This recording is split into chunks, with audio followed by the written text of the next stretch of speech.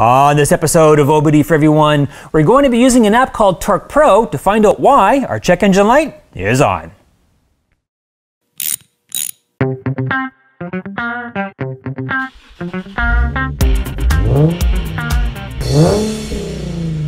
In this 1999 Nissan Altima, our check engine light is on, and we want to find out why. So, I've got my Wi-Fi OBD scanner plugged into the car, the engine is running, and my Samsung tablet is connected to the Wi-Fi OBD scanner.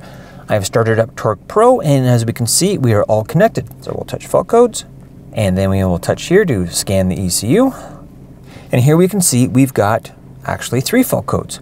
We've got 2 that are in red, and these are current faults. So we've got an issue with our knock sensor, which is a P0325, and we've got another code, which is a P1402. When the second digit of the fault code is a 0, it's a generic SAE PID, meaning it's defined. When we have the second digit being a 1, it is a manufacturer-defined PID. So we need to go to the shop manual or hit Google up to understand exactly what that is there. If I touch the P1402, Torque Pro tries to give us an idea of that code and different manufacturers. So for example, for BMW, it's an issue with the heated catalyst power switch.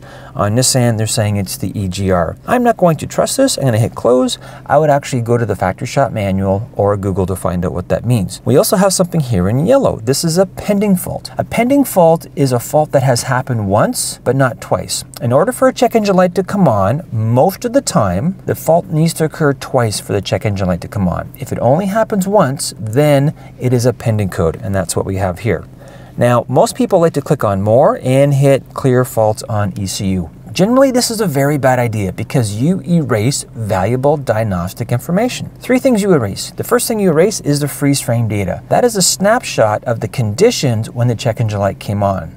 You also erase your emissions monitors, meaning if you're going for an emission test in the next few weeks, there's a good chance you're going to fail because that's not enough time for the emission monitors to run. And the third reason why you don't want to clear the check engine light is you will be erasing your mode 6 data. Before a check engine light comes on, a test needs to be performed, and in the mode 6, that stores the test results. That's why you don't want to clear your check engine light.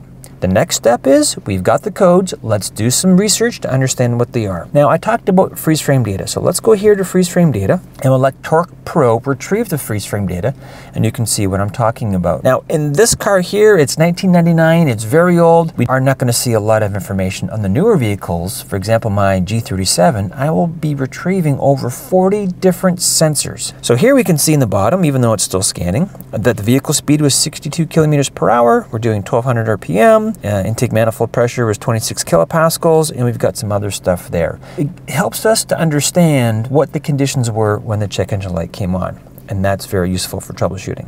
Okay, we'll touch back here. From here, the next step is we have the codes. We now need to do some research to understand what that code means, and that will point us in the area that we need to look and do some research to find out what's going on. And that is how you retrieve fault codes with Torque Pro.